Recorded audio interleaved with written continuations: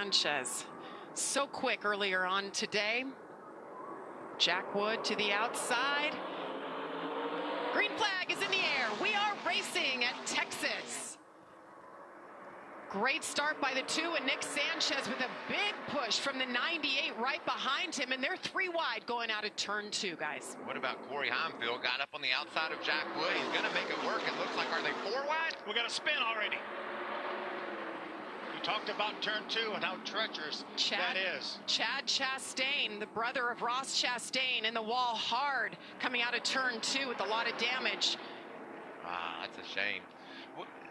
Okay, that's the challenge of turn 2, especially in turbulent air. The further back you go, the harder it is to hang on to your truck, and it got away from Chad.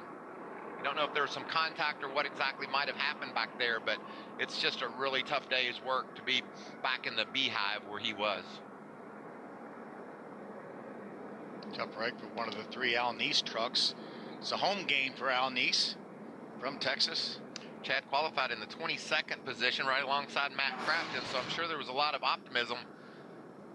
Is that Daniel Dye way up high, losing a little bit of grip? And there might have been some contact before, but when we first saw him, he was by himself.